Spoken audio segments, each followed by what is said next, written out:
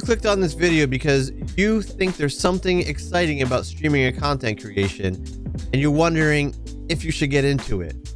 Well, let me give you some advice. If you like the tips and advice you're about to hear, make sure that you're following me on Twitter and TikTok. And if you want to be able to engage with me and ask me questions live, make sure you follow me on YouTube and Twitch so I can help answer your questions.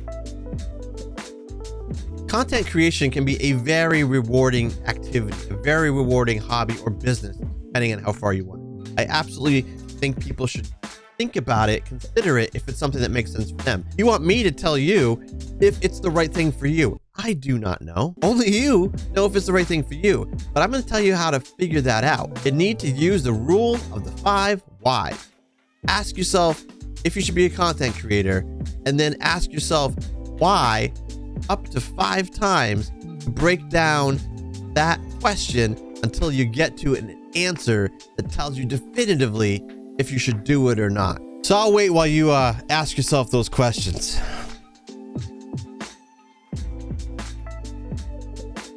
You good? You good now? Now you need to understand what it's like being a content creator. And that a lot of that really depends on how serious you want to take this.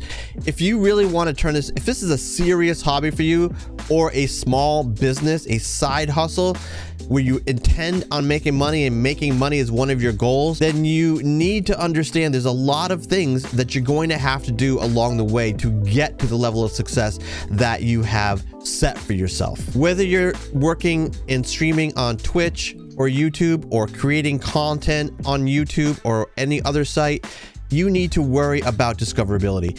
Some platforms are better than others, but no platform is perfect when it comes to people finding your content. There's a lot of things you need to do. Some of it couldn't be doing SEO, search engine optimization, adding keywords, doing hashtag research, making sure that all your videos, no matter where it is, have those things enabled in them and embedded in them so that algorithms can pick up and put your content in front of the right person at the right time. If you're doing this on YouTube, you also need to make sure your thumbnail game is on point. If you are not good at making thumbnails, maybe you can outsource or find someone that you know that can make thumbnails for you. You have to be consistent in general across all social media as you're trying to grow, because you need to give people a reason to come back to your channel, consume more of your content, and then direct them to your primary content. If you're a streamer, you need to be consistent with your schedule. I'm pausing for dramatic effect because I'm hoping that someone that I will not name is watching this video, and yeah, you need to be consistent with your schedule. You need to create quality content.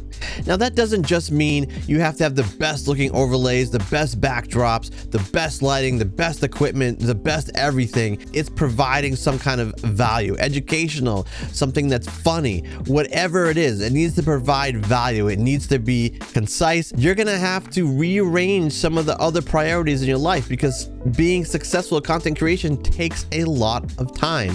A lot of people talking about going full-time in content creation. I can guarantee you, long before you ever quit your 9-to-5 job, you will be working 30, 40 hours a week doing content creation, whether you're live or not, because there is that much to do. This is not something that is easy. This is not something for the faint of heart. This takes a lot of work if you want to be successful. You've got to worry about doing collaboration. You got to worry about networking, reaching out to other people. As someone who started their journey in content creation, focusing purely on numbers and analytics and data, I can tell you that is the wrong approach. You need to pay attention to your analytics. You need to pay attention to data, but you need to pay attention to people first. You need to basically do some sort of grassroots drive to meet people, to get them to come to your streams, to get them to consume your content, all of that stuff. You need to do it person by person if you have to. Because if you think about it, if you want to say make Twitch partner, one of the requirements for making Twitch partner is 75 CCV over a 30-day plus period, really. But that doesn't mean you need to appeal to all 100 and something million people that view Twitch every month. No, You need 75 people. You need to have a following across a few different platforms with different people, unique people that you reach out to, that you know that you can kind of come in and watch a stream. And I'm not talking about support for support. I'm just saying you need to build communities on other platforms and then convince those communities to come watch your main platform, whether it's YouTube, whether it's Twitch, whatever it is. So that is a taste of what it's like to be a content creator. So if you answered the question yes earlier, when you did your 5 whys to figure out if you should be a content creator, well, if you didn't, you wouldn't be watching this still.